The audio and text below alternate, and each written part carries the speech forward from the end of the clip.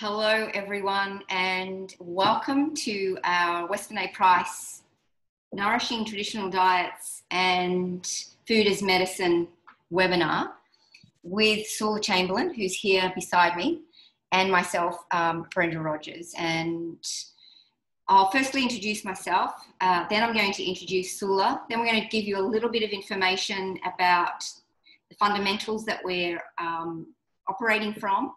And then Soulla's going to do some beautiful demonstration teaching you how to do bone broths and casseroles, which is going to be exciting. So first of all, my name is Brenda Rogers. I am a health coach, naturopath, and have been a nutritionist for 30 years. And I learned nutrition 30 years ago and did the full course and never got introduced to the Weston Price principles, which I was really amazed about. And then even did an upgrade and an advanced diploma of nutrition in 2013, 14, 15, and still didn't learn anything about them, so that tells you. And what I believe is that what we were really just taught whatever was the latest fad. I mean, it was maybe a great book had come out and it was thought this is the latest. And it wasn't until a few years ago, I was working at Billabong Retreat in Western Sydney. And the lady there who owned it, Tori, introduced me to the idea of the Weston Price Foundation. And I just fell in love with it. When I really stopped and looked at it, I thought this makes sense. It was science and tradition, science and consciousness, science and common sense, and results. The results were there for, it was really in Weston Price's research, I think. So I specialise in women's health, particularly women in their 40s, perimenopause, menopause. That's my main thing. And a lot of those women are struggling with weight and trying to do diets, and the diets aren't working. And so I've realised now why that is. We're very carb heavy, which makes us very sugar craving and weight around the middle, and so as I'm learning this stuff from these lovely people that are associating with the Weston Price Foundation, my diet, my family's diet is transforming little bit by little bit. It takes a little while, and it's very exciting to see the differences that it makes to my skin, to my hair, to my appetite. I just eat way less. I feel nourished, and I've got tons of energy, and so on. So it's my very great pleasure now to be working with Soulla for this event. And just to give you an introduction, some of you know Soulla, some of you don't. Soulla is the creator and director of the Whole Foods brand Star Anise Organic Whole Foods. She's very prolific on Instagram if you want to check that out. She's a dedicated owner of the first dedicated broth bar called the Bronte Broth Bar and Larder here in Bronte, which is amazing. I went there for dinner and had chicken noodle soup with rice noodles. It was delicious. She's a devoted mother of two, a cooking instructor specialising in real and traditional foods. She's a health coach, a public speaker, a wellness blogger, author of a school lunchbox inspiration ebook, because all those struggling mums out there trying to find things for their kids. And of course, loves the sun and surf, as otherwise you wouldn't live here, right? And on a serious mission like myself and the team who I'm about to introduce to you as well, to bring nutrient-dense traditional whole foods back to the modern family kitchen and table to empower people to lead less toxic and more nourishing lives. And just before I hand over to Soulla for her story and her introduction, to finish off all the other stuff that I've missed, I'd just like to introduce you to our helpers tonight, our team, and that's Avril Haysha, also Sandra Santoro, and Larissa Wright, and Elise Marsep. And all these ladies will perhaps be answering your questions in the chat or suggestions, or some of them will be summarising key points. So look out for them and thank them as well. So over to you, Soulla. Tell us your story. Yeah, How did you come across all of Brenda. this? Well, in my previous life, I was a corporate lawyer for 10 years, eating a conventional diet that I grew up on, the SAD diet, and engaging in lifestyle factors that were less than optimal but considered normal in today's society. Mm-hmm. And when I was about 26, I had a big breakdown. Ended up in hospital, out of action for 2 months, and that was a big wake-up call for me. I started making some positive lifestyle changes, but one thing I did do was I became a very hardcore macrobiotic vegetarian, sometimes vegan, because I thought it was healthy. Yeah. The government very much steers us towards a low-fat, high-grain diet, so I thought I was being super healthy. And then my second big wake-up call happened when my baby boy ended up in hospital at 11 months, and we were also raising him as a vegetarian, thinking we were being super healthy. And there's nothing like seeing your baby boy in hospital as a mother that makes you stop dead in your tracks and start to question that dietary approach and actually really question everything we were putting in and on our bodies and not putting in and out on our bodies. And I came across the works of Weston through my gorgeous naturopath. And that was a couple years earlier, and I really sort of like resisted it because I thought it was really unethical and unsustainable to eat animals. And it wasn't until later on down the track when I read Leah Keith's The Vegetarian Myth and listened to a lot of podcasts by Joel Salatin that I really now appreciate the ignorance of that approach. But the real turning point for me was when my naturopath dragged me to see Sally Fallon when she came to Australia in 2007. And I was 9 weeks pregnant with my second baby. And I kind of rocked up thinking, what's all this going to be about? And I spent an entire day, it was like a 7-hour talk. And she combined the ancestral diets with the science. Yeah. And when the two combined and interlocked, to me, that was a real turn on for me, and that was a real turning point for me. And I remember driving straight out thinking, well, I'm not going to make the same mistake I did with my firstborn. And I went straight to a butcher and I came home and said to my partner at the time, right, we're going to start eating meat. You can eat what you want, but me and my son and my future baby, this is what we're doing. Wow. And he ended up coming on board a little bit later on. And we went from barely surviving to thriving, all just from changing our diet. And that's when it really hit home to me, the power of food as medicine. And you got to understand that I never set out to start a business. I just started cooking and eating nutrient-dense traditional whole foods, things like prime broths, slow cooks, organ meats, chicken liver pate, because back then in Sydney, 13 years ago, no one was making and selling it. So desperation breeds creativity. I got back into the kitchen. I started with Sally Fallon's cookbook. It was all in pounds and ounces, and I kind of really simplified the recipes and created my own original recipes. And it was really persistent. Friends who insisted on buying my food, and then through word of mouth, the circle kept expanding, and friends of friends came knocking at the door, and the circle just kept expanding and expanding until one mother's helper ended up turning into 16 over the years. And then I had no choice but to open up a little retail store, which, as Brenda said, is called Broth Bar and Lard up the street from my home. And then quite early on in that process, I was approached by a group of women who said, what's so special about this food? Can you teach us how to make it?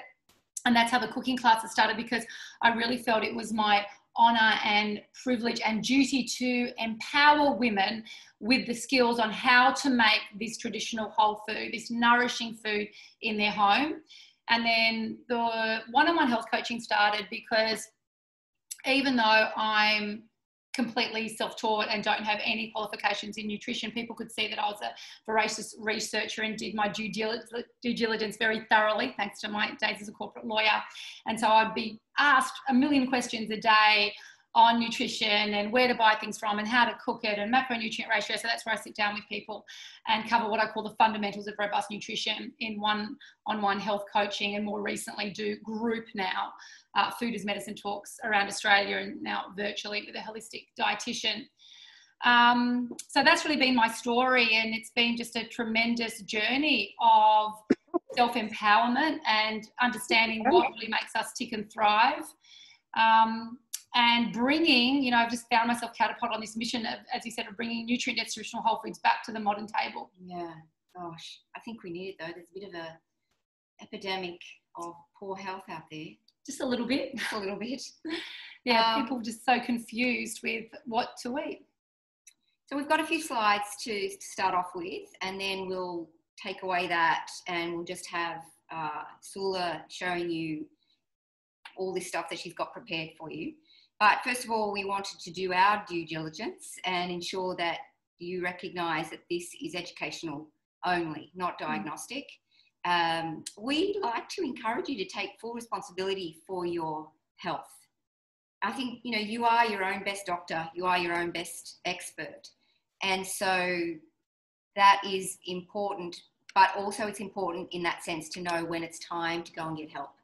So please keep in mind, I think, see a naturopath first.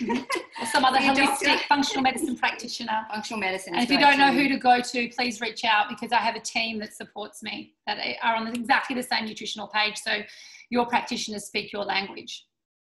So I forgot that one, sorry. It's all right, that's me. That's where you can we'll find have another me. one at the end so you can see those details. Take a camera, take a photo. So yeah, people are really confused. I mean, I remember studying this stuff, juicing and food combining and blood types. I think I tried every single one of these things, just went through them all. So much confusion out there, and who can blame people? There's a lot of different vested interests. There are, and you know, even though the Weston Price Foundation, we're talking about traditional diets, which varies really a lot. If you think about the Eskimos who ate largely animal versus, which, you know, it's really cold up there, versus the Indian nations that are largely vegetarian, there's quite a breadth there of options, really. So, you know, we'll be covering some of those things today, won't we? So even though traditional societies ate different foods depending on climate and geographic region, we'll explain to you that their diets always shared a basic template. You know, and no traditional society was vegetarian or chose to be vegetarian. Not completely, anyway. So we all kind of started out with the following the traditional or the conventional food pyramid, because we think that the government's got our best interest at heart. And it was a sad day for me when I realised, well, maybe they don't really know that much about nutrition. Maybe they're just being funded by some vested interests.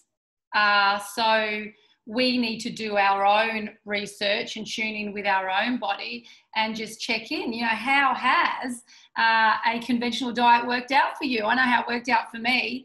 And you can see this is a great slide that the shape of his body very much mirrors. It's what happens when you become carb heavy, and the bulk of your diet are refined ingredients, particularly refined starches. And they're cheap. That commodity is just, it's food for the masses. Just pump it out there.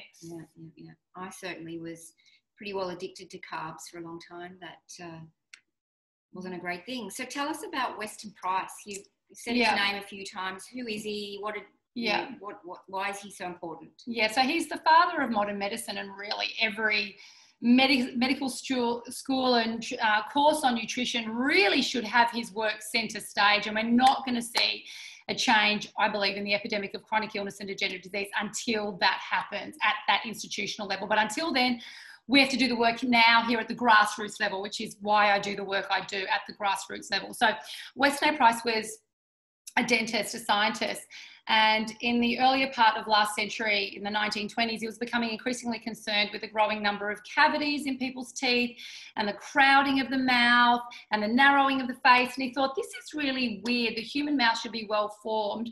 What's going on here? I wonder if diet has anything to do with this. So he and his wife took a decade off and went and lived with and studied 14 different traditional societies all around the world in different continents. And he wanted to know if they had perfect teeth, and if so, because teeth are a reflection of your health, he wanted to know, well, what were they eating? And he specifically chose traditional societies that were eating the food that their ancestors had been eating for millennia and living a lifestyle that was in accordance with how their ancestors had lived for millennia, sort of untouched by industrialization. And so he first went to countries like Switzerland, where this little particular village, this valley was completely self-sufficient. They had to, because of the way where they were located, grow all their own food, and everything was self-sustaining. The only thing they got in through one little dirt track was salt. Yeah. And everything else was that was self-sustaining. So it was all that, very traditional, farm-raised food. Yeah.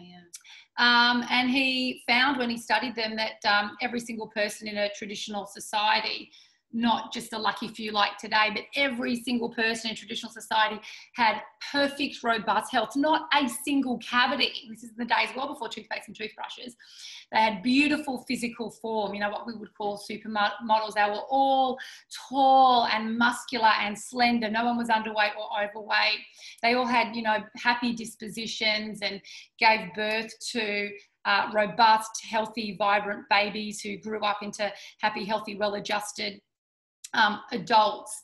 And you can see in this photo here on the right, they're all barefoot, walking in icy streams. And Weston Price was like, oh my God, this water, how can they not feel the cold? But because their constitution was so strong and they were so robust and they had such a strong immune system, they were able to withstand these feelings of cold, a bit like the Wim Hof method nowadays. They were living it and breathing it.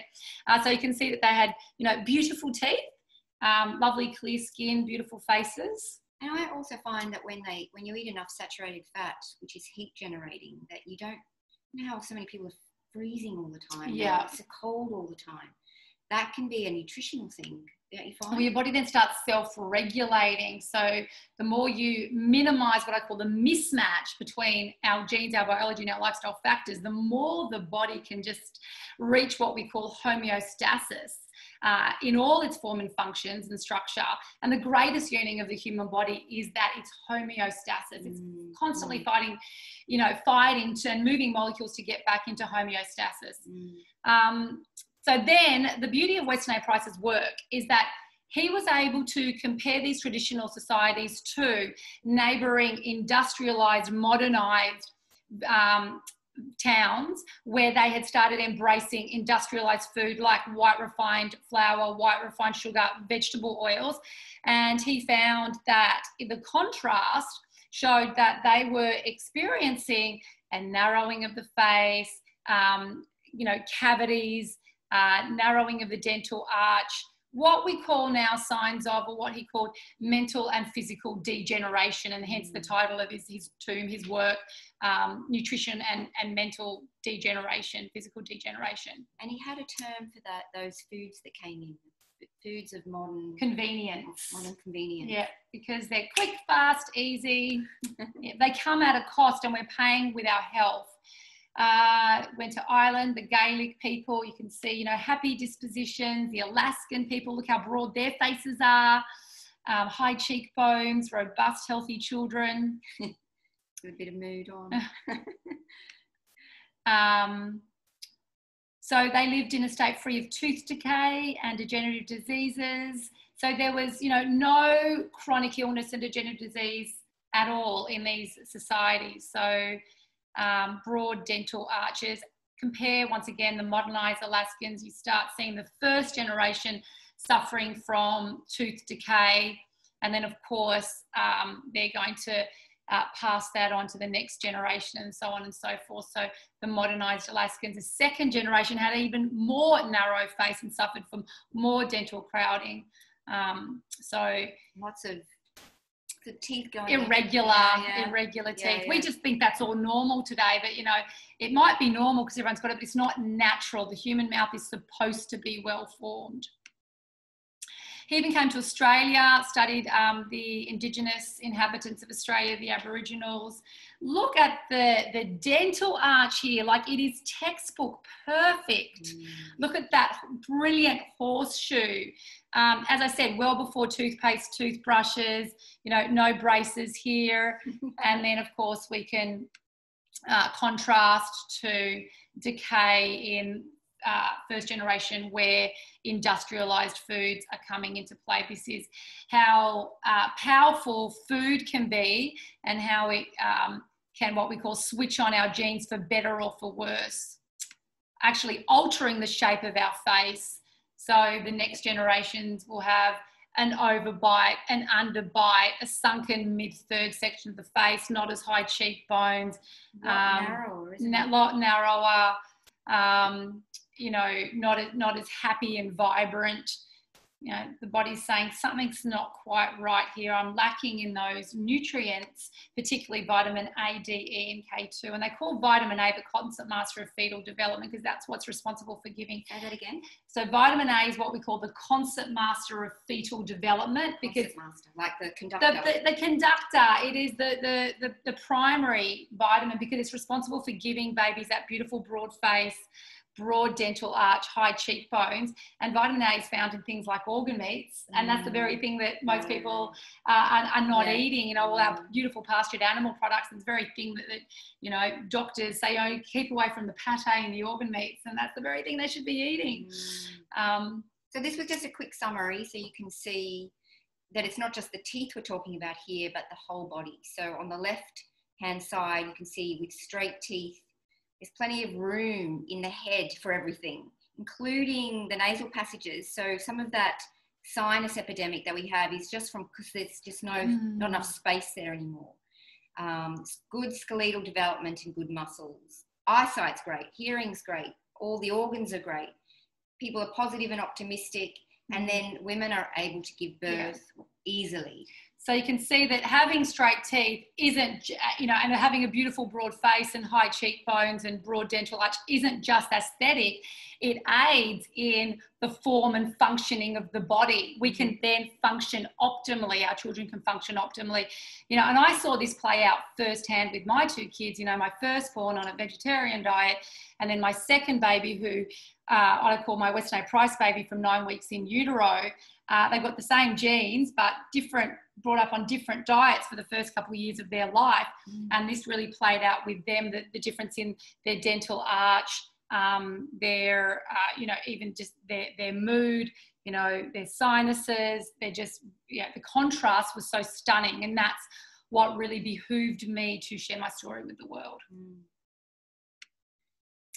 And then here are some photos of just some, what we call, you know, standard Australian and, you know, Western children, American children. We think this is normal, but you can see just in contrast to the photos of the primitive traditional society, just how narrow our faces have become, you know, and that sunken mid-third section of the face. And, you know, this is our normal, but it's not natural.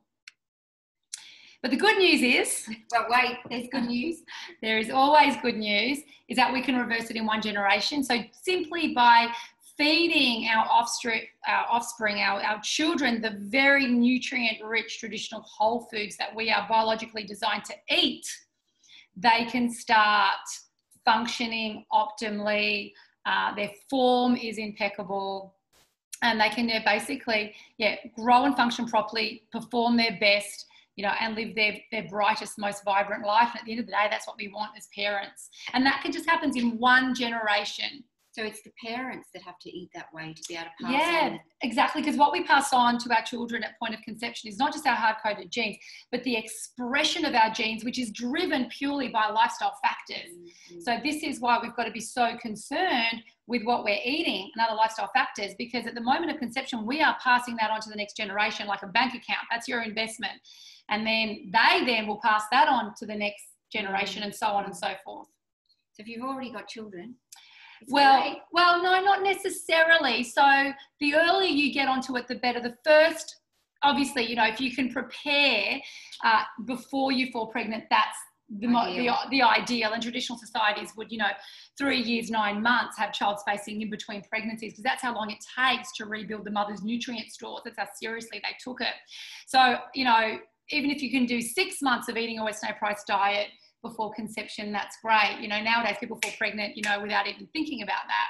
But, you know, this is such a beautiful gift you can give to your offspring, is the best chance to start their life, you know, is the healthiest one. The human body is extremely malleable in the first 7 years. So you can get them onto a traditional whole foods diet in the first 7 years. So I noticed, you know, when my son started a traditional whole foods diet when he was 22 months, so nearly 2 years, his immune system is now on par with his sister. You know, his facial structure in dental arch, not so much. But, in terms of his immunity and how, other things like that, they're on a par. Then the next 7 years is less malleable, and the next 7 years is less malleable. But even as adults, we can still make profound changes, to our health. And I've got first-hand experience of this. I suffered all sorts of things: osteoskeletal issues, constipation, lost my period, cystic acne, legally blind, big shopping list of stuff. And breaking bones or something? Yeah, I kept breaking bones on a vegetarian diet. So many osteoskeletal issues, and that's all reversed and stopped just through, simply eating a nutrient-dense traditional diet. I think I actually grew an inch because I was always 5'6", and only in the past 10 years, now it's always 5'7", and it's like, well, that's what's changed my diet. And my foot size, my shoe size went up a size. So you can see, you can still make these, what we call epigenetic changes, even as adults, but of course, as children, they're more pronounced. Yeah. Of course.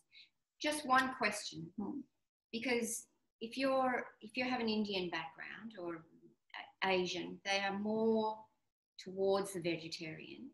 But you're saying that no traditional culture was ever vegetarian. It depends on how far back you go. When people say that, they're only looking in the past 10,000 years, really. So, our genes were set on a hunter-gatherer diet 2.6 million years ago. So really depends on how far back you want to go. Our genes were set 2.6 million years ago, haven't changed much since. So we really should be eating a diet that was congruent with what our hunter-gatherer ancestors were eating back then, which was essentially a Paleolithic diet. And it wasn't until the advent of agriculture that grains and legumes came into play. But that doesn't mean we shouldn't eat them. It just means that they need to be properly prepared in a certain way to make them more nutrient dense and minimize the anti-nutrients. But I don't think grains and legumes should be the bulk of our diet. Yeah, and I believe that even in those vegetarian cultures, they would eat sort of insects or spiders or... that's true. They were never purely 100% vegetarian or chose to be. Yeah. Awesome. All right. Well, next is our... Yes. There are 10 principles to the Weston A. Price Foundation philosophy, and we're really just looking at one today, which is all traditional cultures made the use of bones. They all made good use of the bones of the animals, and they would gnaw on the bones, suck the marrow from the bone, make bone broth, and I guess they realised through trial and error over millennia the numerous health benefits of making good use of the bones of the animal. So the three main benefits of bone broth are collagen, gelatin, and glycine. So collagen, that's the primary structural element that holds, it's like the glue that holds the bodies of animals and humans together.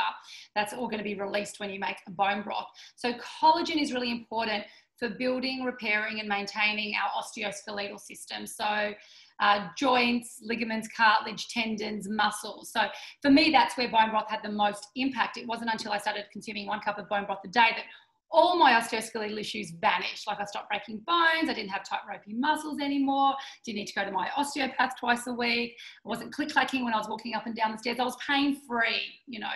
And I thought being in pain was just normal. And collagen is also found, it's the primary structural element of our hair, skin and nails. So collagen is what gives skin that youthful glow, suppleness and elasticity. So that's why I coined the phrase a good 10 years ago, bone broth is my Botox, because everyone kept asking me, your skin is always glowing, what are you using? So that's collagen. And then you cook collagen, and cooking it down breaks it down into gelatin, and gelatin is what gives bone broth its wibbly wobbly factor, and the more wibbly wobbly, the more gelatinous, and the more gut healing and sealing. So gelatin is all about digestion and gut healing and sealing. It provides a beautiful mucosal lining, healthy mucosal lining on the gut wall to keep the tight junctions, the TJs, nice and tight like this, rather than leaky like a sieve. And then one of the main amino acids, which is the building block of protein that's found in gelatin, is glycine. Glycine does some really important things. First of all, it's what we call a balancer. It balances out our muscle meat intake. And what many people don't appreciate is that when we eat muscle meat, because it's high in something called methionine. Methionine can only fulfill its essential functions in the presence of glycine. So we should be teaming muscle meat with glycine-rich foods like bone broth. So that's why my dinner mantra or formula is meat, 3 veg plus broth. And they all come together in a soup or a casserole. But whatever concoction we're having, it's always meat, 3 veg plus broth. So glycine is a balancer. Glycine also helps the body to detoxify. If you consider the general state of, increased toxicity of our modern day world, it's really important that we avail ourselves of detoxifying foods like bone broth to assist the liver in its near constant detoxification task. And lastly, glycine in bone broth is really important to provide feelings of emotional stability, mental calmness, and sound sleep. So you can get those feelings from bone broth. You don't need to take a pill for it. And of course, bone broth does contain some micronutrients as well, and it makes everything just so much more flavoursome. And studies have shown that it's very immune building and fortifying. There's some great traditional sayings like, a good bone broth brings back the dead. And the Jewish call it Jewish penicillin. So there's scientific studies that back that up. Our grandmothers really did know best, didn't There's they? so much wisdom in ancestral diets that we just flippantly disregard. Yeah. Well, we're going to stop sharing the screen now. And Soulla, you're going to show us how to make a bone broth. Yeah. So I'm going to just adjust the camera so we can see you properly with what you're doing. Bear with me, ladies.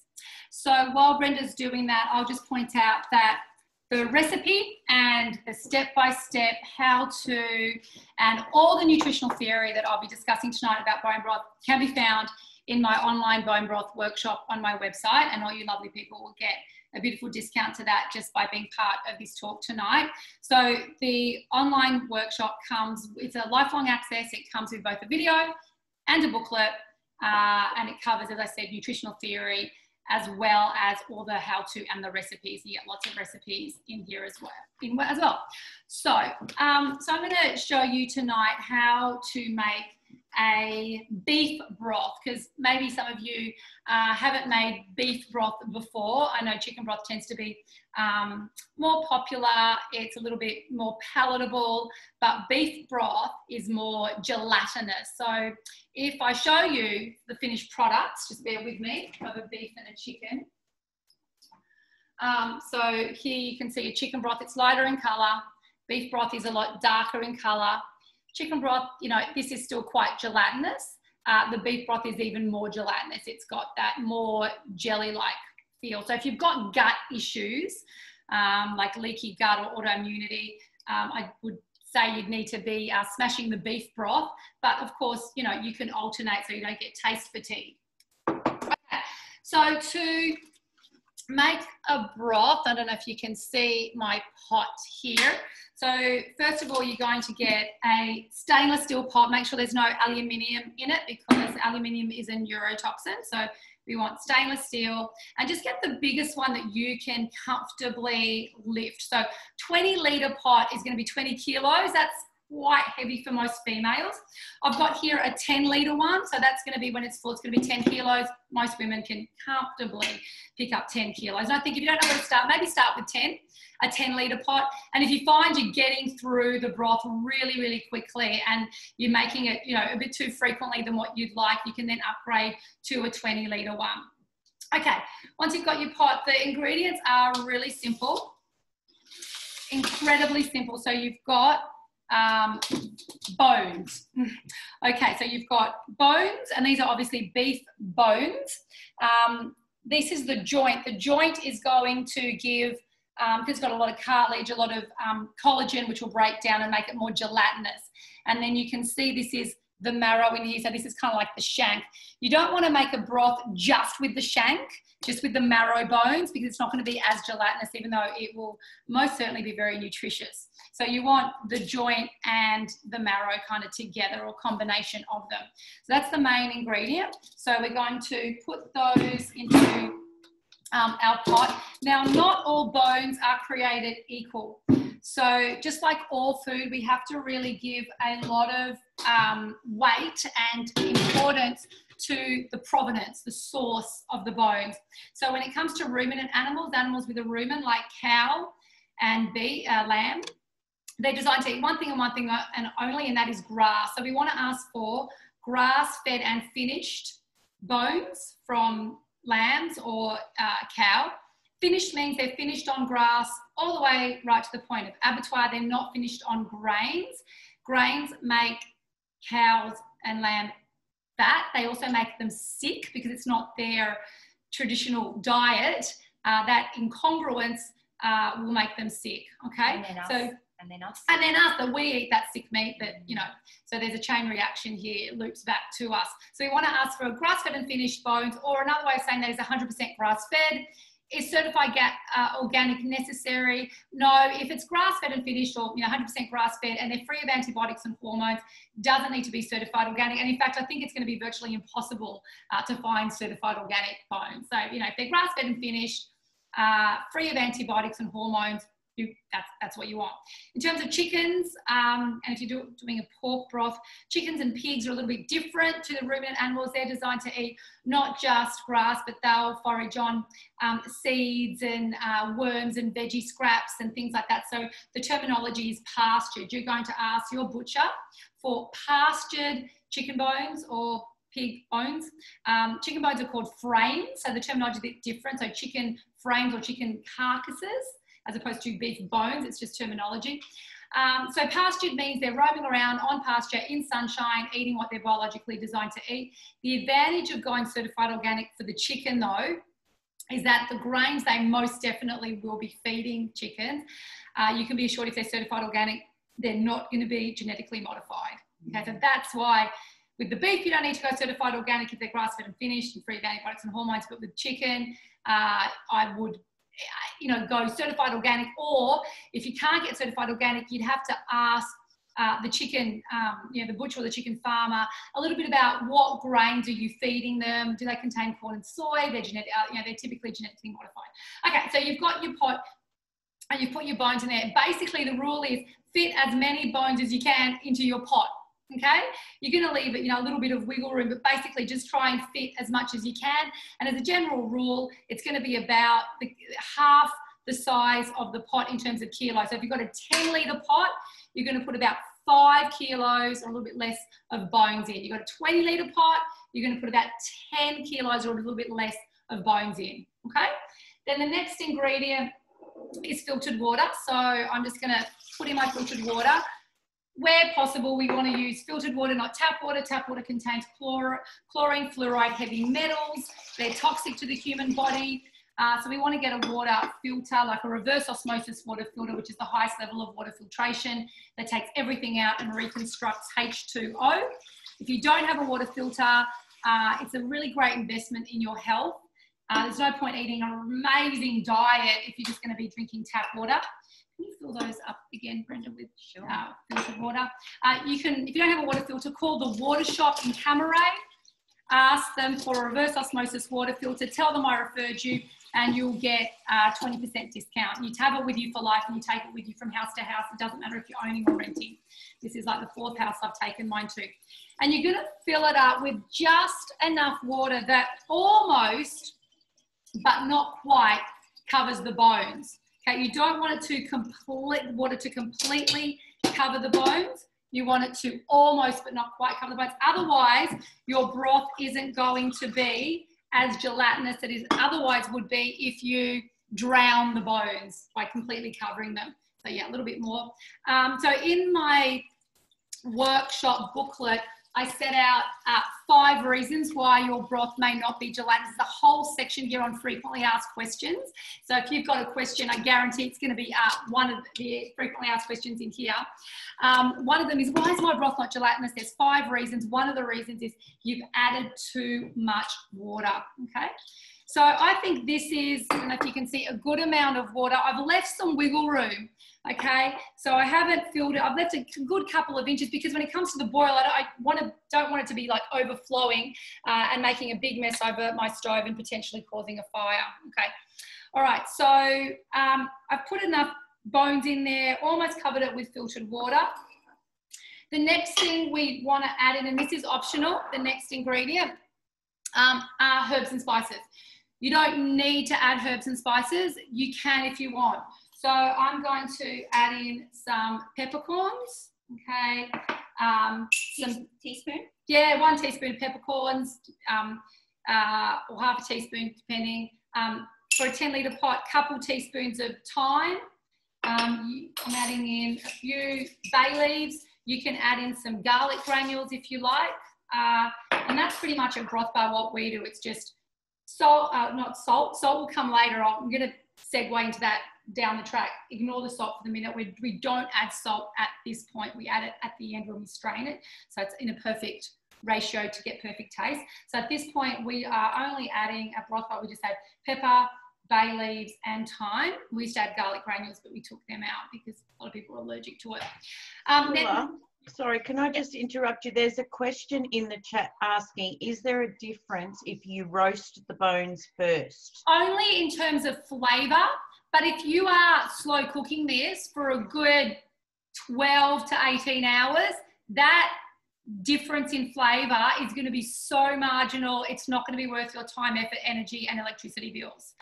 So the reason where roasting would become relevant if you're doing a really short broth, only like 2 or 3 hours, like in restaurants, and you have to then roast the bones in order to get flavour, otherwise it's not going to be as flavoursome. We're doing this baby overnight or for a good, minimum of 8, maximum of say, 15 to 24 hours. Trust me, it's going to be flavoursome enough. The roasting of the bones ain't going to add enough flavour to warrant making a difference, okay? Thank you. And then the next thing that you can add, that a lot of people add, are vegetables.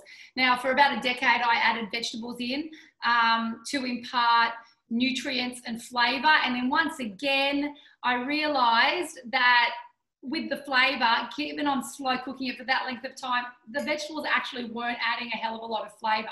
And secondly, we were always eating vegetables separately at the meal anyway, so we're getting nutrients there.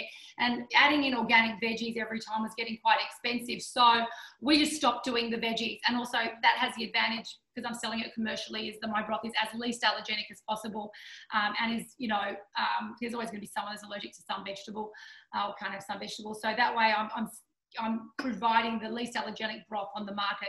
Now, question. Yeah. Lots of us are being told to put vinegar in. Yeah, okay. So for a long time, about a decade, I used to add vinegar in.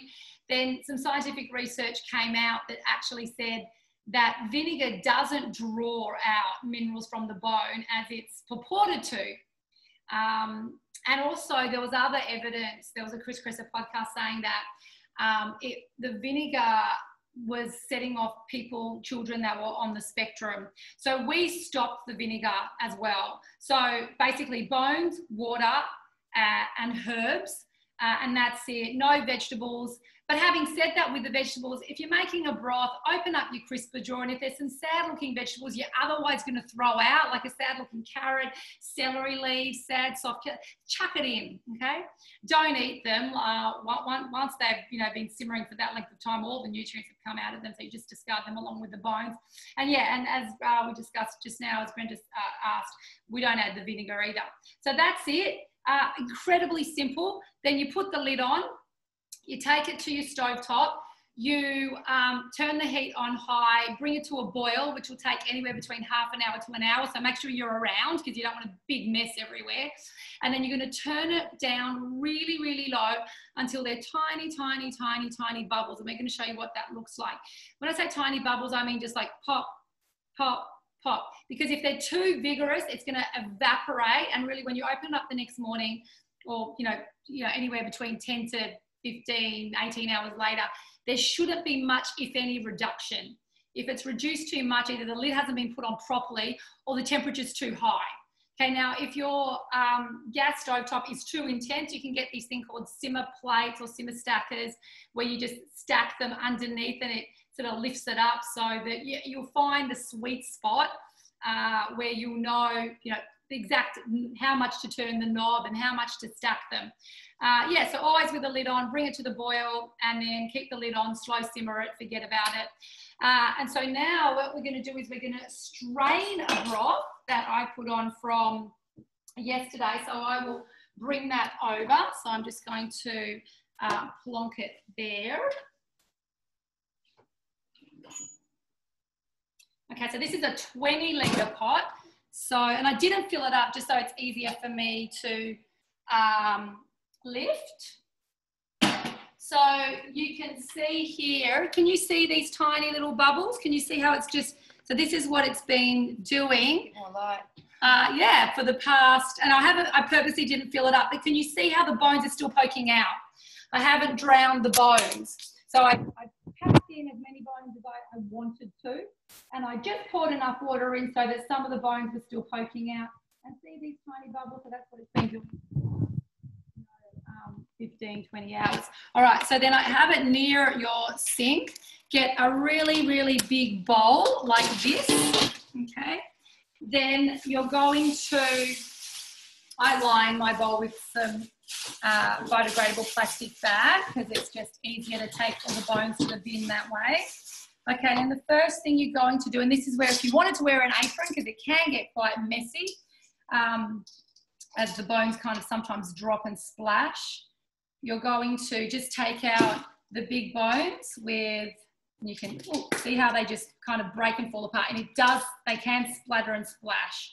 Okay, now in here, in that marrow hole, you can see all the marrow coming out. Now, if you can, because marrow is so nutritious, if you can gently, you can be bothered to scoop it out. It's different to fat. When you touch it, it breaks apart really easily. If you wanted to reserve that, like get a little container and put it in, and you can just add that into, you know, into a creamy soup. No one will even know it's in there. Like heals like, so that marrow is good for your own bone marrow. For the sake of tonight, I'm just going to discard everything just so we can move on. And there's also a recipe in my bone broth workshop for baby bone marrow custard. So I was thinking, what am I going to do with all this wonderful bone marrow? So we make a beautiful custard with it with some other traditional fats like butter and cream, and you can add vanilla and raw cacao. Okay, so we take out all the bones and all the big chunky pieces. So assembling the broth only takes literally a few minutes, like single-digit minutes. It's the straining of the broth that takes a little bit more time. Okay, so we've got all the big, most of the big bones taken out. All right, so now what I'll do, now the big bones are taken out, I'm just going to get a strainer and strain out all the smaller bones and all the cartilage and the loose bits of fat that are floating everywhere. Sometimes you'll get chunks of meat, and if you do, that makes for a really good broth because it's richer in colour and flavour. And whether or not you're going to get much meat really depends on your butcher and how closely the butcher is cutting to the bone. So if they're a really good butcher, they're going to cut really close to the bone. You're not going to get much, if any, meat. I think butchers are becoming better and better over the years, because I remember when I started making bone broth, 13 years ago, I would have Pyrex and Pyrex full of all this meat that I would then add back into a soup when I was making it. Nowadays, the butchers are cutting the meat so close to the bone that all you're getting is lily white bones and no meat. Okay. All right, so I've taken the vast majority of all the herbs, spices, bones, all those out. Okay. All right, and then the next thing we do, there's going to be this layer of fat that rises to the top of a beef broth called beef tallow. Now that's a very traditional fat that your great grandmother would have cooked with. Because it's from a ruminant animal, it's very nourishing to eat. I tend to get rid of the chicken fat because they're not ruminant animals. Chicken fat tends to be higher in omega-6, which is pro-inflammatory. So we tend to not eat the fat that rises to the top of the chicken broth, but not so with the beef broth. We want to save that beef tallow. So you've got a couple options here. You can scoop it off first, or you can ignore it and just when you do fill your jars, you'll see the layer of fat rising to the top of the jars, and then you can deal with it then. So what I'm going to do now is I'm actually going to scoop it off and just put it into a container that I can then put in the freezer and then use that as a traditional fat to cook meat and other steak, steak, meat, things like that, lamb chops, sausages, because it comes from the very animal you're cooking, and you'll save on butter costs.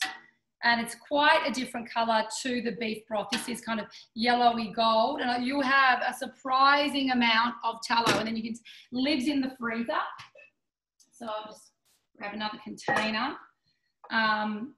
And if you want to be really fancy pants about it, what we do at Broth Bar is we ladle it off directly into silicone ice cube trays, or we cool it first and then ladle it into ice cube trays, so that when it freezes, you've got these perfectly frozen cubes, and we sell them as tallow cubes, and then you just melt down a tallow cube or however much of the cube you like, go straight from the freezer into the frying pan, cook your meat in it, or if you just want to put it into a container like this, you're just going to, get a knife and hack off as much as you need. Okay, so I've ladled off most of the tallow. Tallow is also an excellent, and it's obviously free and cheap, it's coming with your broth, body moisturiser. So it's, there's a Weston Price article that all about tallow and how it can be used for nappy rash. I used to use it a long time ago as a body and face moisturiser. It's natural. You can add some essential oils in it if you don't, to make it smell nice.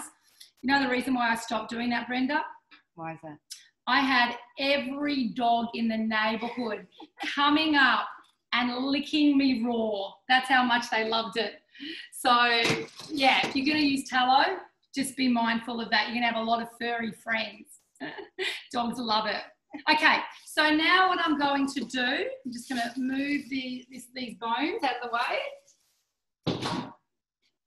I'm going to start putting it into my containers. So I've got some glass jars here. I'm not a fan of putting hot things into plastic. So if you want to put it into plastic, you'll have to cool it down. Otherwise, choose glass or Pyrex containers. Now, this is where we add the salt. And there's a magic formula that's written in the bone broth workshop. So for every 1 litre, this is a 1 litre jar, of strained broth, you're going to add 1 teaspoon of salt. So adding in my teaspoon first into here of salt, and then I'm going to get my little strainer, and then I'm just going to start, and it's best to do this if you can over a sink, because it is a bit messy, and just straining that in. I'm going to bring it a bit closer. Yeah, I will. Soulla, while you're doing that, there's another question. Yeah, right. Would you recommend chicken or beef broth for an autoimmune disease, which is better for anti-inflammatory? Yeah, as I mentioned earlier, beef broth is more gelatinous, so it's more gut healing and sealing. If you've got an autoimmune condition, one of the 3 preconditions to an autoimmune condition is a leaky gut. So I would be smashing the beef broth more so than the chicken, but have chicken occasionally so you don't get taste fatigue. Okay, so I've left some wiggle room here. If you're going to freeze it, you want to leave some wiggle room. If it's going in the fridge, not as important. You'll see also on this that there is still a little bit of tallow there. I haven't done as good a job as my staff do at Broth Bar, so I'm on the fly here tonight. So there's a little bit of tallow, that's fine. So when it goes into the fridge and freezer, it will solidify, and you're just going to like scoop that off, and you can just stick that in a container in your freezer. I'll just show you our tallow cubes.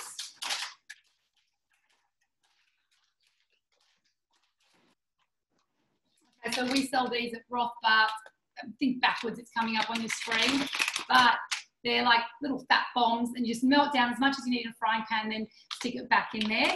Now, what you can do with your beef broth, instead of putting it all into containers like this, you can also freeze it into silicone ice cubes, which is what we do at Broth Bar, and that's how this was born, organic beef broth cubes. And then these can be conveniently thrown into smoothies, because frozen broth is completely tasteless. Frozen food, whatever the food is pretty much tasteless.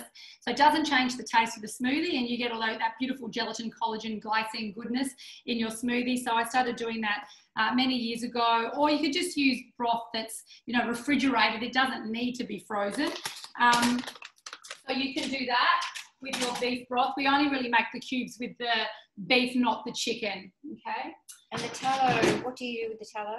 The tallow is what you use to cook your meat with. And you can also, you know, if you're dairy, you can melt it down and pour it over, you know, veggies when you're roasting them.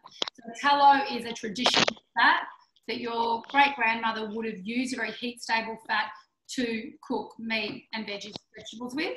Okay, so I'm not going to strain the whole of this beef broth, but you get the gist as to how I did it. And we recommend that you consume 1 to 2 cups of broth per day. You could go a little bit more if you've got digestive issues, autoimmune conditions. And what else can you do with, so this is how you're going to incorporate the broth into your diet. It's all set out in here. So how to add bone broth into your diet. The first way is just drink it as a standalone hot drink. So we always have it as part of our dinner meal. As I said before, our dinner formula is meat, 3 veg plus broth. So we just have it as a standalone drink. You can add what we call broth bombs or flavour bombs to it. That broth bar we offer things like lemon juice, ginger, garlic, turmeric, paprika, cumin. You could do nori strips. You could add some miso paste in there. Asian ones are really popular, like tamari, red boatfish sauce, sumac, just to add a little bit more, you know, flavour and nutrients and take it to another level. I personally love lemon broth, lemon juice in my broth. So we have that probably most nights. We would have chicken broth with the lemon juice in there. So the second way you can incorporate it, as I mentioned earlier, is to freeze it into cubes and add it to your smoothies. The next way is you would use bone broth. And I should have said at the outset, bone broth and stock, we use those words interchangeably. So if you're still thinking, is there a difference between bone broth and stock?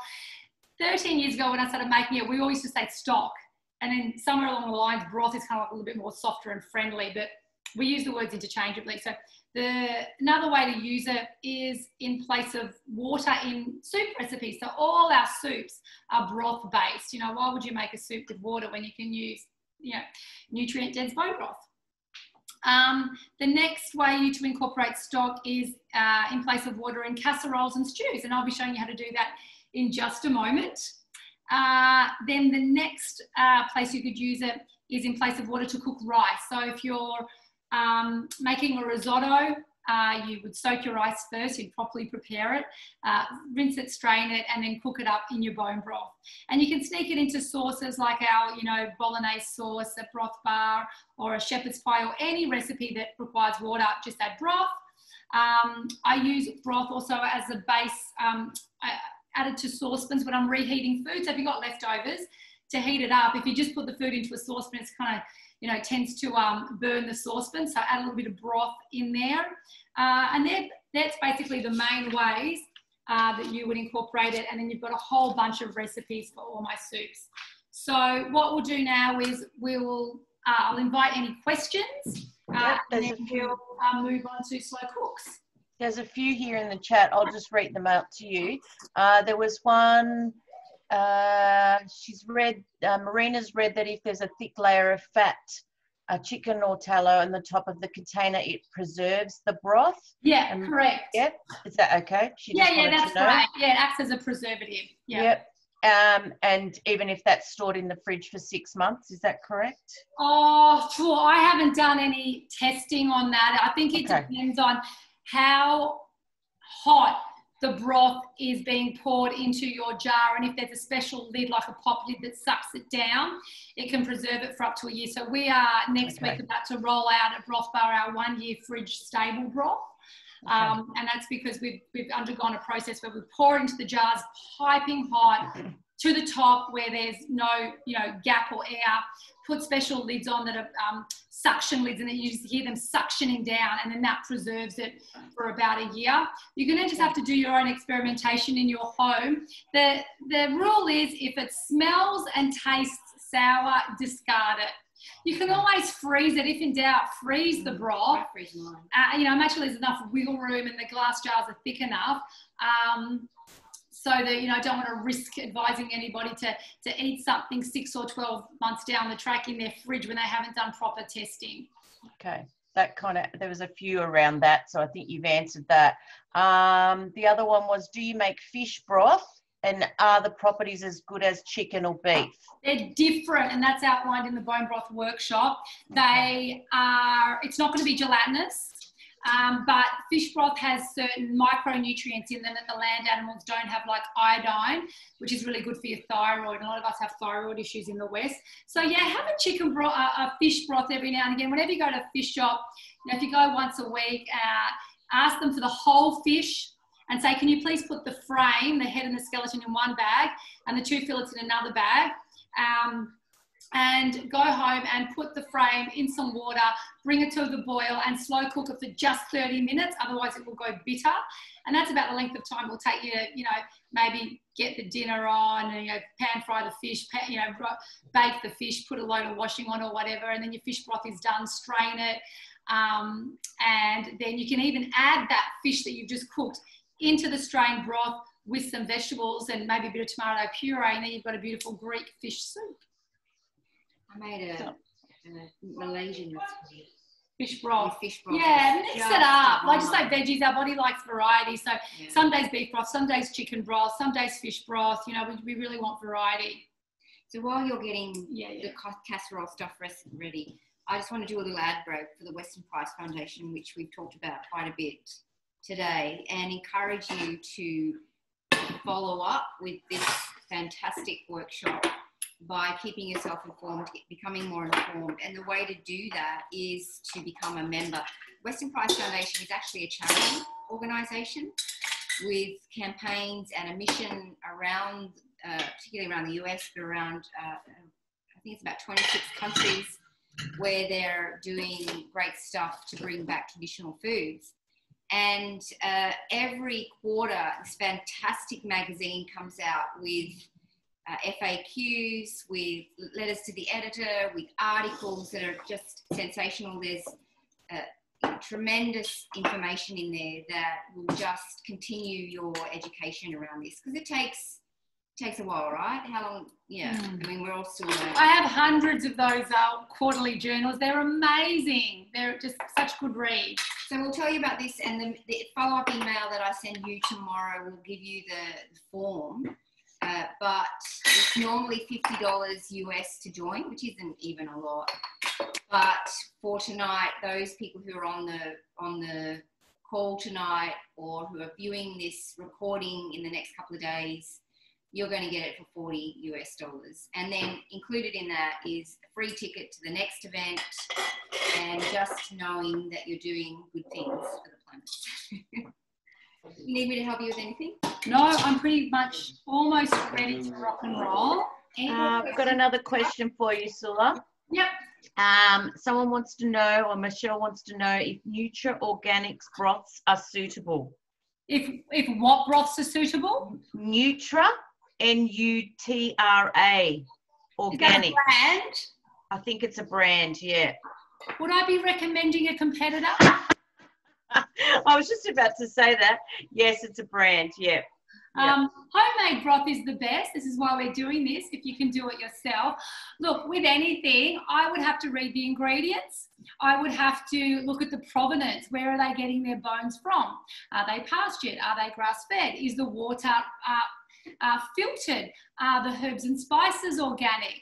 So on and so forth. So every time you buy something in a packet, container, tube, whatever, you have to read the ingredients and do your own due diligence. I can say that I can vouch for my own products, but I don't know about other people's. It's a dehydrated brand as well. It's a dehydrated one. Well, they're very convenient. They've become very trendy. They're very convenient when you're traveling and you don't have access to your fresh broth. So once again, read the ingredients on them, because like anything, I think they would span the spectrum. But when you're not traveling, if you can get access, you know, if you can't make it yourself by learning how to make it with our bone broth workshop, then you can always buy it from Broth Bar. We have an online store as well, depending on where you're located, of course. Okay, so shall we move on to casseroles? Yep. One more question. Oh, yep. Sorry.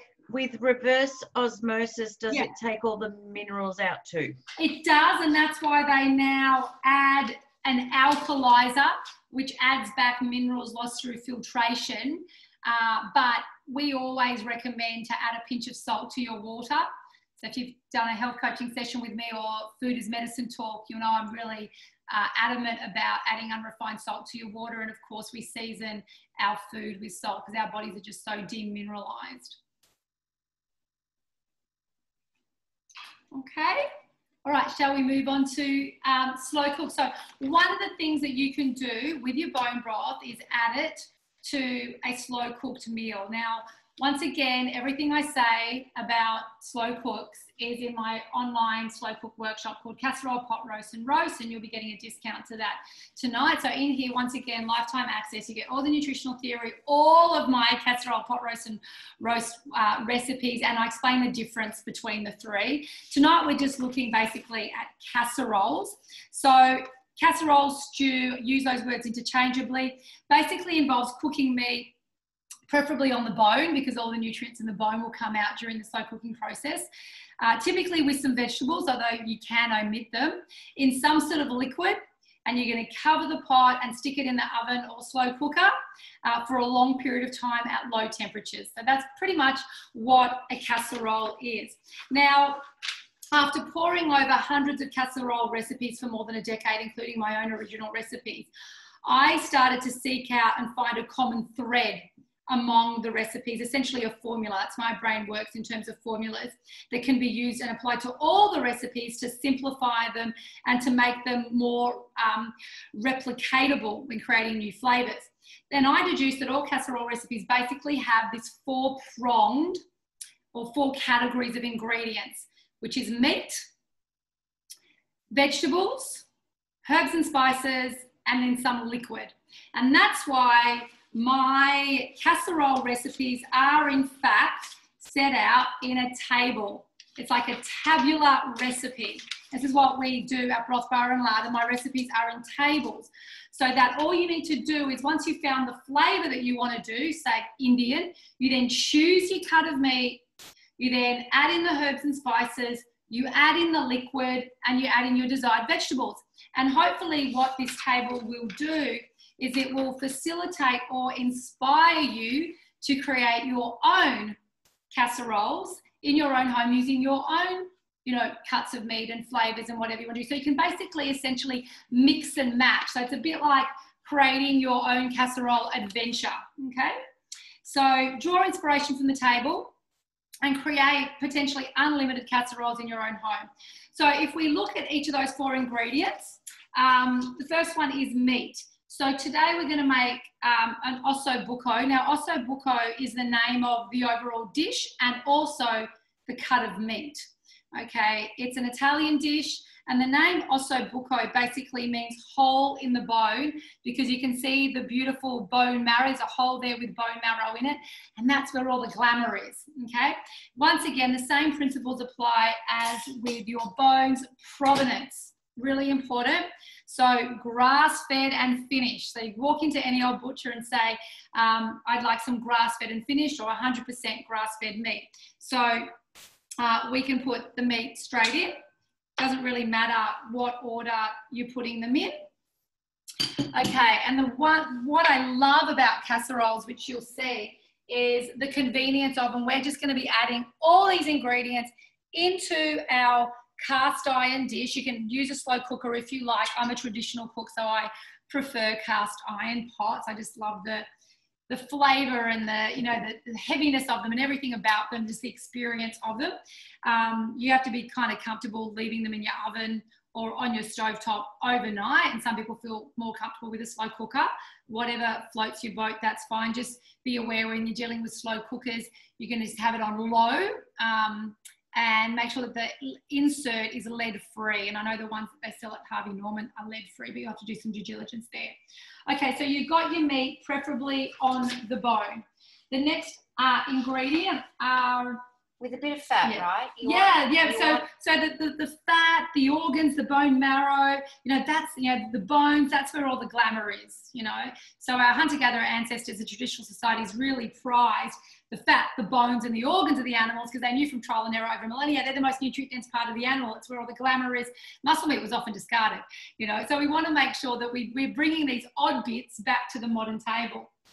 Okay, same question that arose with the bones. You don't need to brown the meat unless you're doing a really short casserole. My casseroles are for like 8+ hours. It's going to be flavoursome enough over 8 hours. It doesn't warrant that extra step of browning the bones. My mum would, you know, never have dreamed of cooking anything for more than 2 hours in her oven, so she was browning everything to add the flavour, okay? So we've got our meat in there. Next, we can add in some, you know, herbs and spices. So once again, just grab a teaspoon. Here we go. What we're doing with the osso buco is Mediterranean, so I'm going to add in 1 to 2 teaspoons of some basil leaf, 1 teaspoon of paprika. Obviously, all the recipes and the proportions are in the table.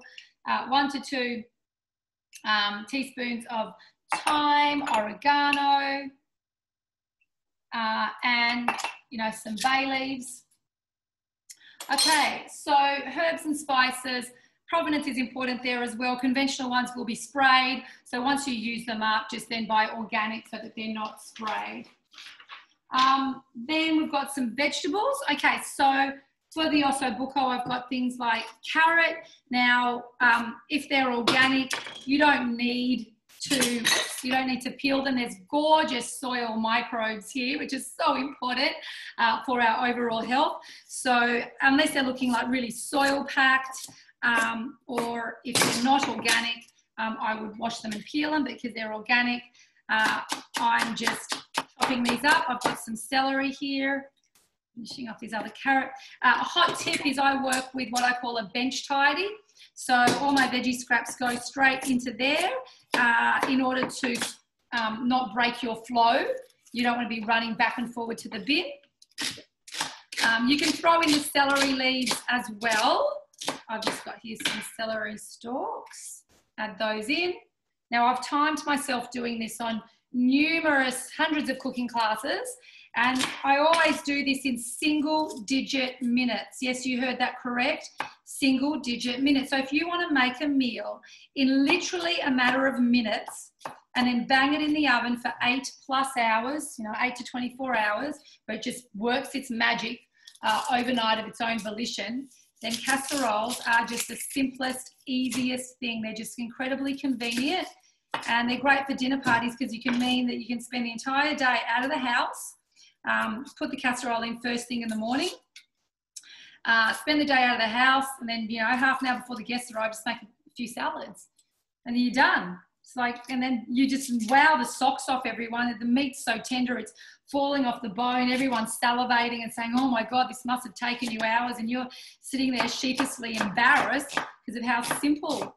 You know, I remember as a vegetarian, I'd be in the kitchen all day, chopping veggies, you know, soaking the grains and the legumes, combining them to make it, oh God, it was just such hard work. The dinner party, you know, it would be over and I'd collapse into a heap exhausted. So life's very convenient, quick, easy, and different when you use traditional whole foods. So some onions, slicing these up. So in my workshop booklet, I set out, you know, my 6 things I absolutely love about bone broth. And as I mentioned, one is convenience, because something that takes, what people don't understand is they think that if something is slow cooked for, you know, 10, 12, 8 hours, they think that that means 10, 12, 8 hours of effort. And it doesn't. It means literally a few minutes of effort to reap the rewards of, you know, 8, 10, 12 hours of deliciousness. The next thing I love about casseroles is the nutrition. So pastured meat, vegetables, you know, herbs and spices. These are some of the most, you know, organic, these are some of the most nutritious food on the planet. And when they're all combined in the one pot, you can be assured that your family's really getting a beautifully delicious and nourishing meal. Flavour, they're really flavoursome, because nutrients, did you know, is precisely what gives food its flavour. So the more nutrient dense something is, the more flavoursome it's going to be. The next thing, I've added some potatoes, and now I'm adding in some sweet potato. You know, I don't even peel my potatoes and sweet potatoes. You won't really notice a difference with the end product. It's up to you what you choose to do. With, as I said before, with organic, I don't bother. The next thing I really love about casseroles is their digestibility. The long, slow cooking process really tugs apart all of the connective tissue, and the meat becomes so tender it falls off the bone. So if you've got a, quite a fragile digestive system and you can't really handle the notion or the ability to eat a chunk of meat, a steak, then opt for a slow cook casserole, because it's just going to be really tender and it will fall off the bone. Some cuts of meat like osso buco can only be cooked through long, slow cooking. You can't pan fry an osso buco like a steak. It's got to be done through long, slow cooking. And the last thing I love about them is just their, ability to freeze and reheat. Just make a big batch, get a real, people say, how big a Le Creuset or a Le Chasseur should I get? The biggest one you can afford. Make a huge amount, and just like bone broth, you're not going to, make small amounts daily. You're going to make a big amount and then just freeze. Okay, so we've added in our meat, our herbs and spices, our veggies. The last thing is some liquid.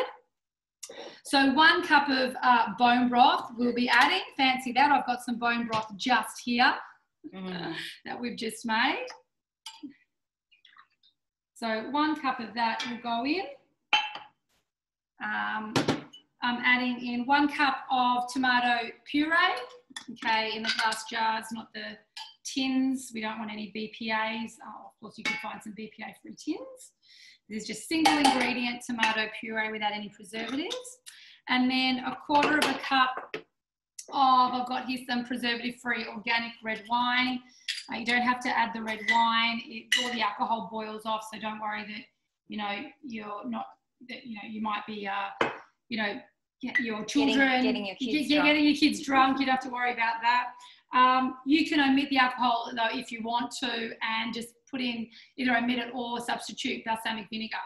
Okay, and then that's it. So literally that didn't take me very long at all. You can literally do it within a matter of minutes. Bang the lid on, stick it in the oven, and there's once again a little table in my online workshop that sets out different temperatures for different lengths of cooking time, different degrees for different lengths of cooking time. So 80 degrees for 8+ hours is my general rule. You can go shorter hours, but you're going to have to turn the temperature up. And we work within a band of 80 to 120 degrees. I don't really like cooking higher than 120 degrees because it creates inflammation in the body. So we're proponents of long, slow cooking. If you wanted to, you could put this in the fridge. If your dinner party wasn't until, I don't know, maybe 36 hours away, you can put it in the fridge for 24 hours or whatever, and and then put it in that oven, so that will just marinate it. So then that's pretty much ready to go in the oven, and then I will pull one out that I made from this morning. So that's been slow cooking from 9 a.m. this morning, so about 11 hours. So I'll just create a little bit of space for that here. Did you add any seasoning? Oh, I need to add salt and pepper. Good point. Forgot that. Thanks, Brenda. There'd be a little bit in the broth. Yeah. But definitely 1 teaspoon of salt and a few good turns of pepper. I had the salt over here. That's why I omitted it. Accidentally. Good. So unsalted food to me is so tasteless. Okay, so that's done. We've got the 4-pronged formula happy. Okay, and then we're just going to pull one out that I made earlier today.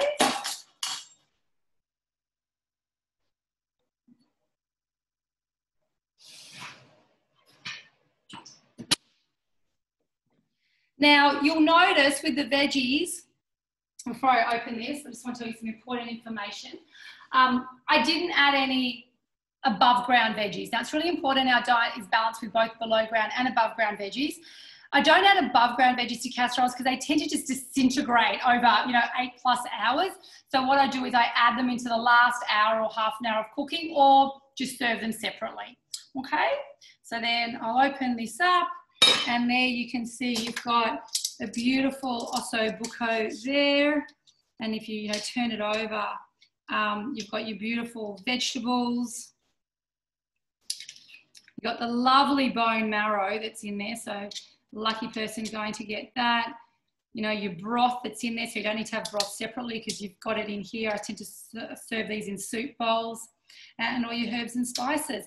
If you wanted to, what we do at Broth Bar is we chop up some, some spinach or leafy greens, lots of parsley, and just stir that through before serving it.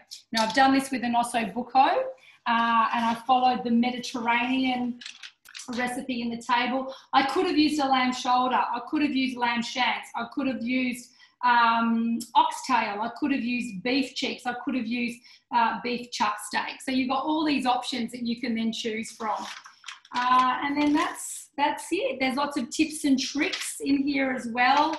And then, of course, I just talk about pot roast and roast, which we won't go into. So Smells fantastic. I know, we're going to enjoy this. Soulla, there's a question. Yeah, of course, fire away with questions. What salt do you use? Yeah, any unrefined salt, so Himalayan salt or Celtic sea salt or Murray River Lake salt, like the Aussie ones, and us always to support Aussie manufactured, Aussie brands. Any other questions? I'm sure Sandra's got a few more. Yeah. I'm just checking. I think the girls have answered most of the other ones as we've gone along in the chat. That was the only last one hanging out there. Okay. Unless anyone else has got any and wants to pop them in. Would anyone there like to unmute themselves? Any Here's questions? another question. At what point was the salt added to the broth? At the end, when you're straining it and putting it into the containers. Did that answer that question, Elise? Because then you get the perfect ratio of 1 litre to 1 teaspoon, or half a litre to half a teaspoon. Yeah. Cool. How many slow cooks would you eat each week? Oh, it really varies, but I don't know if I would even eat 1 a week. I'm not really rigid in terms of meal planning. I'm kind of go with the flow and then make sure that I always just eat real food. But, maybe 1 a week, one a fortnight. It just kind of really go with the flow. I love my steak as well. And I do a pot roast is quite different to a casserole. It's more like a Greek barbecue flavour where there's no liquid. It's so much quicker than this. So if this takes 5 minutes, pot roast takes 2 minutes to make. It's just like a chunk of meat that you rub it with the spices, put the lid on and forget about it in the oven, and when you open it up 8 hours later or 24 hours later, it's like a Greek barbecue. It's crispy on the outside and tender on the inside. So they're nicer in summer because I serve them with a salad. Casseroles I like more in winter because it's more soupy. And a roast, do a roast chicken or a roast pork, we would do probably once a month. Other questions or even some comments? How people So Kate wants to know when you're moving into her house so you can cook for her. Well, maybe she can move in here and do all my house. Jenny's asked, she presumes you can freeze the food after you've cooked it. Absolutely, 100%. Another question, how do the pot roasts not dry out? Because when the lid is on, it creates moisture like a mini oven. And when you take the lid off, you will be amazed at all the liquid that will naturally come out. You're like, I didn't have this liquid in there. How did that liquid get there? It's like about a cup of liquid. It's just come out. Whereas if the lid was off, then we call that a roast, and that's a much shorter cooking time. Otherwise, it will dry out. If the lid is off for 8 hours, it will be kind of burnt. So that, and I talk about the difference between the three in the workshop. It says, when are the classes? Michelle wants to know when the classes are.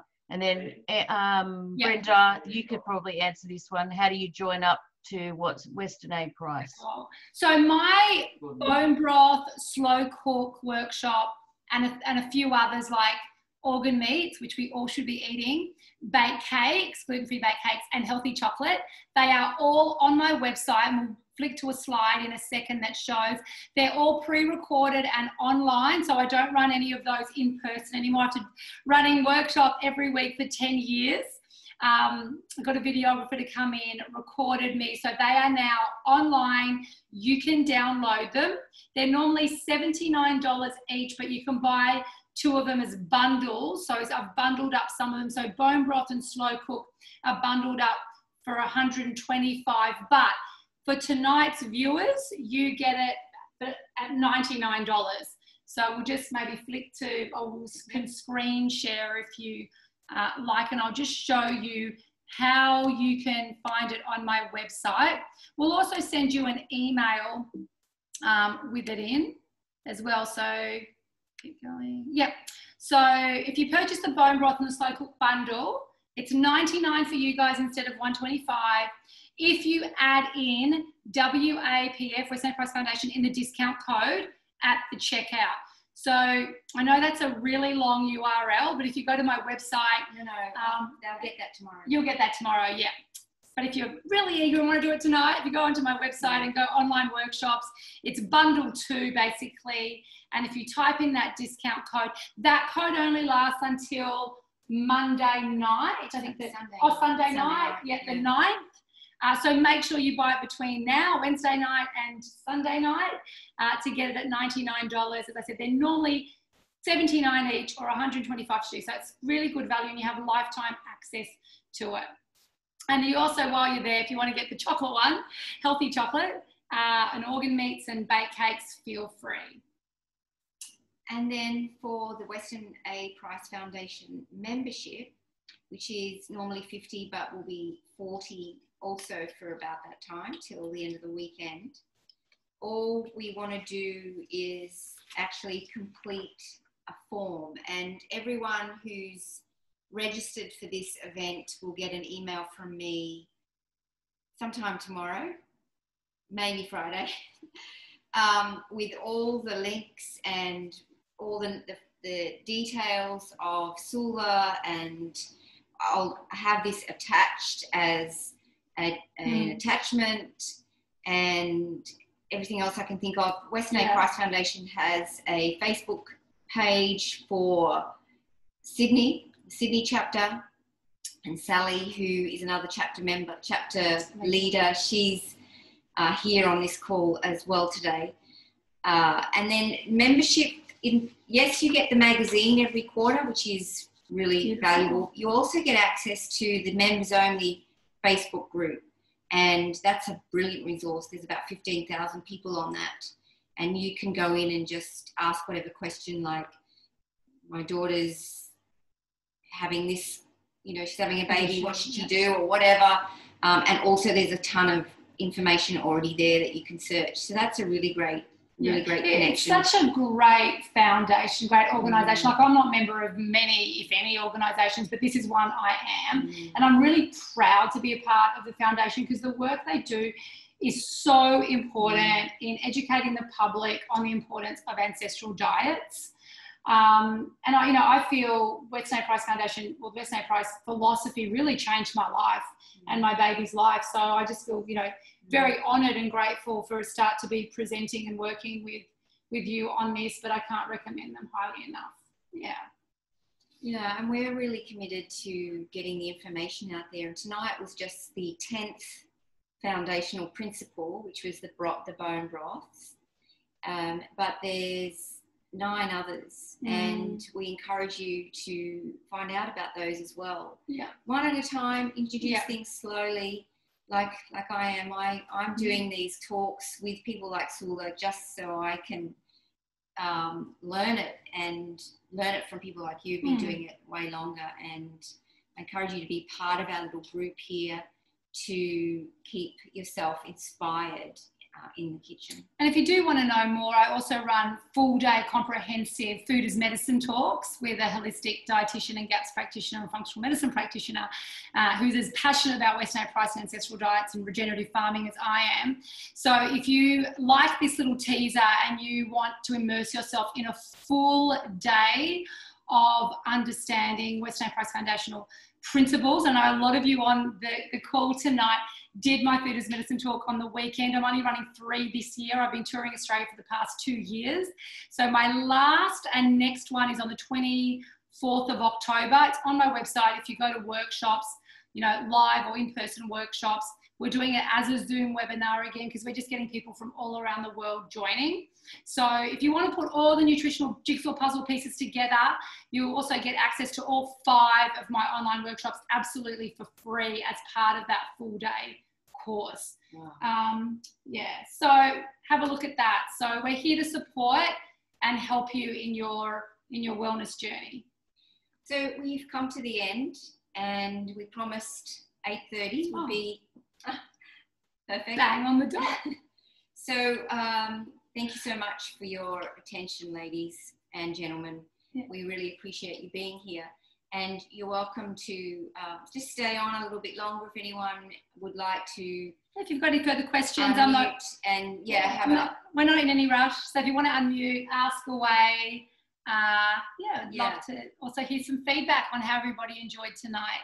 Yes, we'll have a survey for you tomorrow as well. So we've already written that survey. We'll give you a chance to help us get better at this and to let us know what inspired you as well. Yeah, great. And I'm certainly inspired. I love ossobuco. I'd love to know more about what marrow does. Yeah, bone marrow's got special immune boosting fats called AKGs that boost the immune system.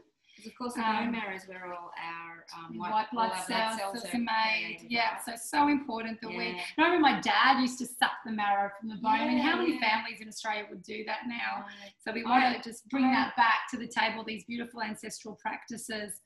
And if you're not sure, I didn't explain. Ossobuco is from the hind shank of a cow or lamb. So it's a big, thick muscle. Yeah, right. If you look at your thigh. So the only way really to get that tender is to slow cook it. And it breaks down the collagen and fats as you slow cook it. Yeah. Exactly. All the connective tissue are broken down. Yeah, so we're going to enjoy that. Well, I remember having crumbed lamb's brains. Oh yes, very popular. Growing. Yep.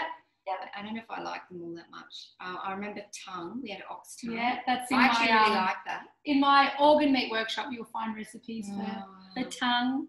What else did we have? Yeah, so kidneys. Steak and kidneys. Kidneys quite an acquired flavour. It's very strong. Texture as well. But one of our three most popular meals at Broth Bar are the sneaky meals where we sneak in lambs, chicken livers. So sneaky shepherd's pie, sneaky bolognese, and sneaky bunless burgers. So there are three most popular meals at Broth are the sneaky meals. Yeah. Anna, did you want to say something? You're off mute, so I'm assuming you'd like to ask a question. Anna? Maybe it was accidental. Maybe. I was going to say there's liver as well. I grew up with liver. Yeah. Oh, pate. Oh my gosh. Or even just, what is it, liverwurst or something like that? Liverwurst. Yeah. Not sure what's in that though.